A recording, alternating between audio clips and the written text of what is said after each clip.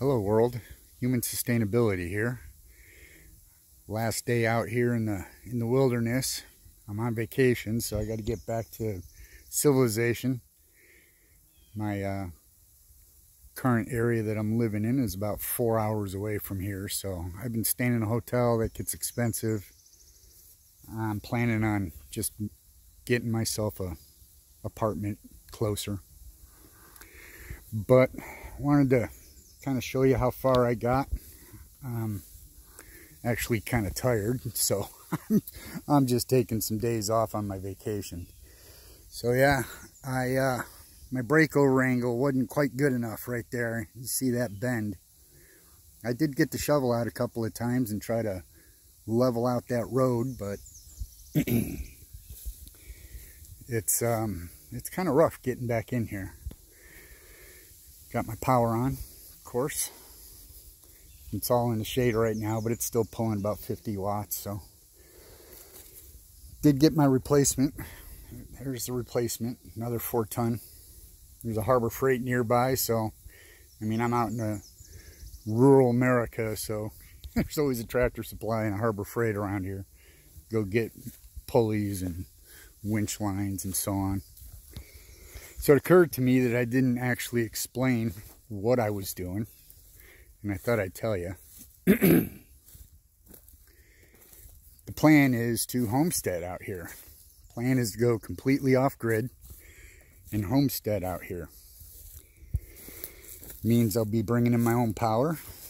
Like I said, I'm using an Inergy right now. I'm going to upgrade that to a Bluetti. That AC300 is looking pretty good.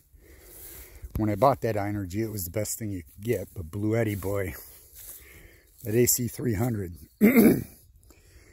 Check this guy out.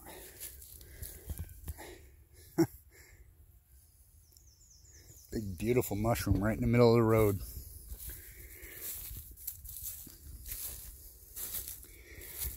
I've decided to just leave these stumps here. I don't want to haul all that equipment back in here just to pull out a couple. Because frankly, I'm tired, man. I haven't worked physical labor like this in a long time, so I'm an old guy. I gotta take my time. This is a marathon, it is not a sprint. But I kind of wanted to show you how far I was at and why I'm doing it, what the plans are for the future. Like I said, I'm gonna homestead, source my own electricity using sun. Source my own water using rain. Source my own heat with the wood, right? All this wood to burn.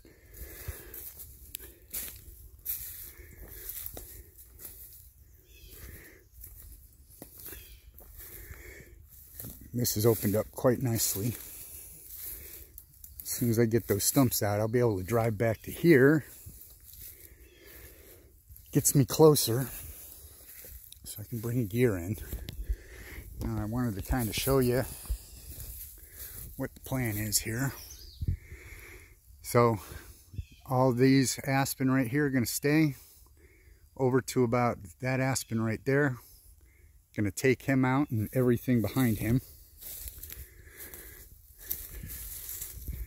So that'll be about the left-hand side of the road in. But I decided I'm going to clean it out in deep where the parking lot is, so that when I fall these guys, I can fall them out here this way, and then I'll have a place to bring them to, because obviously I'll have to cut them into pieces and bring them in here. Need room to do that. That means cleaning out the brush pile that's back in here. There's a little crazy S pine.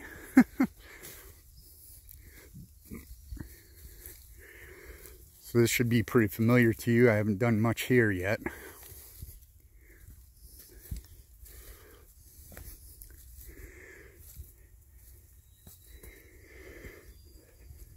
I did burn up some of that. I have to pull this, bring this carry back that. Yeah, let me try that again. Need to pick all this up and carry it back in so I can get back in here and get this stuff burned up, stacked up at least.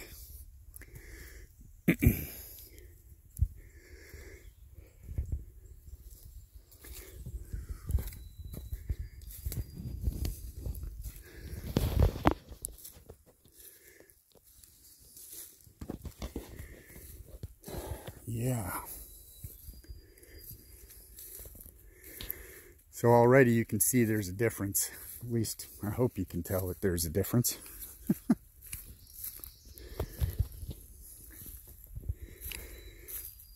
I did get quite a bit of that branch off there. Clean that out. Pulled some of this just to kind of open that a little bit so I could get around back in there.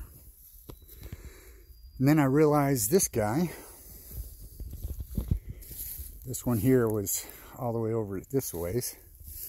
I took him out, or a piece of him anyway.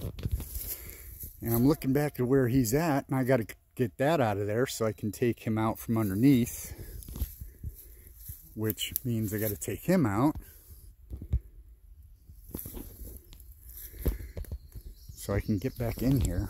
And I've decided I wanted to keep these four. Let me get over here without breaking my leg. I wanted to keep some of these, but this is all four of these are going to have to come out of here. There's no way. I got to get rid of all of them. And how do I know that? Well, oh, more brush.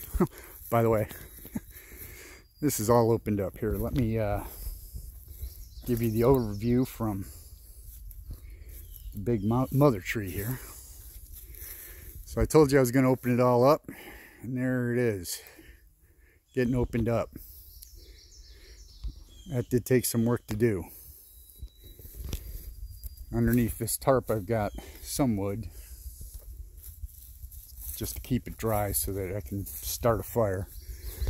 And here's some of the brush piles from taking out those trees. You can see it's all still green.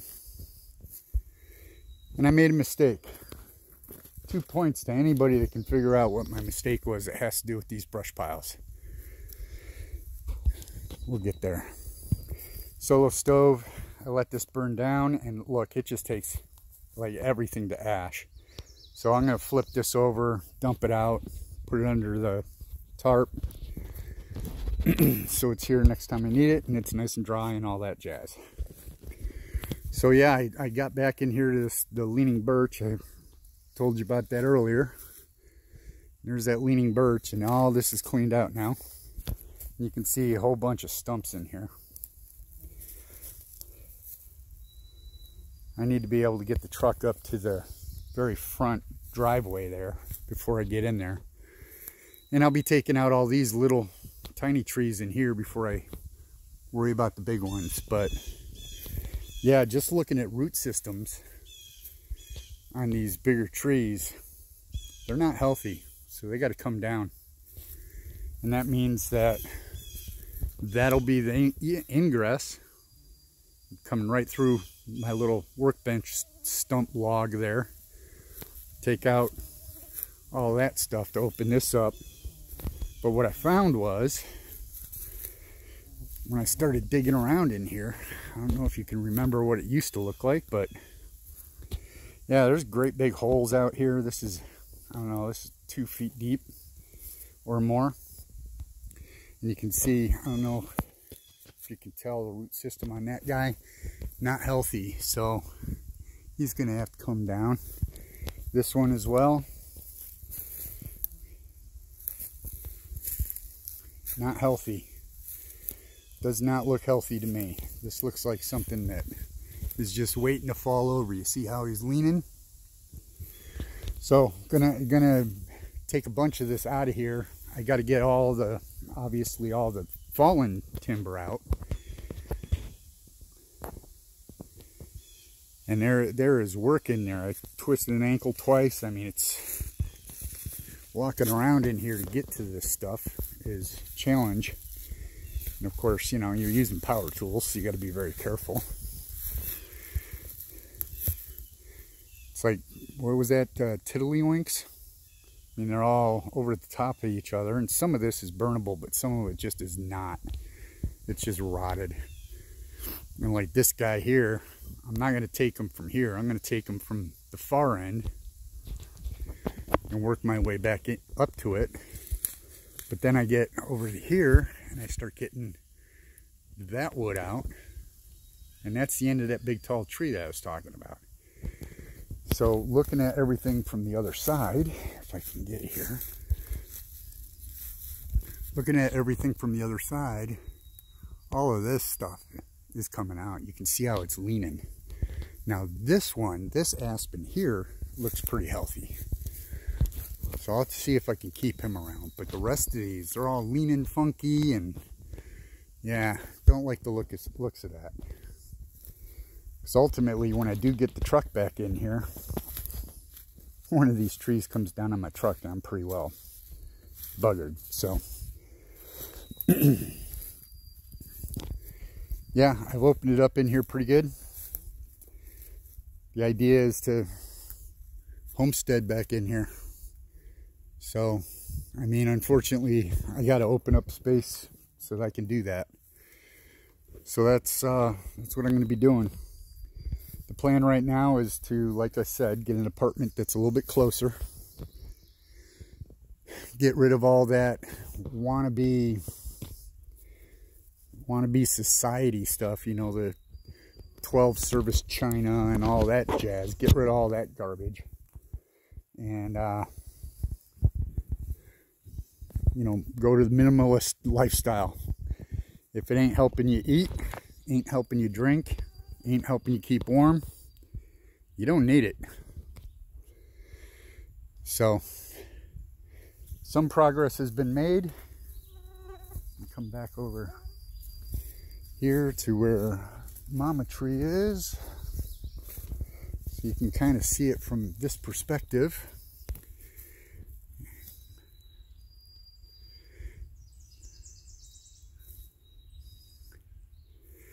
Some progress has been made. Not as much as I would like, but like I said, this is a marathon, not a sprint. In it for the long haul. And it will take some time to get set up in here, but once I am set up in here, I mean, when your nearest neighbor's 5+ miles away,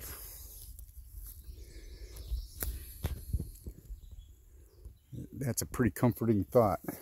With the world the way that it is. So no takers on what I did wrong with these brush piles? I'll tell you at some point when I get around to getting them out of the way. I've thought about just doing a controlled burn on these things because they just won't fit into that solo stove. So, I mean, breaking down tiny little branches like this is a serious pain in the bum. So yeah, I'm here to dump this, flip it, put it up underneath the tarp, and then I'm going to go drive back to the place I call home, take a couple of good long showers, and put the clothes in the laundry. I'm stinking pretty bad. I walk into eateries around here and people look at me funny because I smell like smoke and sweat. So hey, whatever, right? I'm not here to impress anybody. I'm here to get myself completely off the grid, which brings up the next point. Isn't really good service out here, so getting internet back in here is going to be a little bit of a challenge. At some point, you know, I'm going to be opening up these trees just so I can get some Starlink in here. We'll see what it looks like after I take down a couple of the bigger ones. That doesn't happen until I get this brush out of the way. And that is going to be, this is not something that's going to happen in a week. This is something that's going to take me quite some time to do. Out here on my own, only 2 hands. So, yeah, thanks for watching.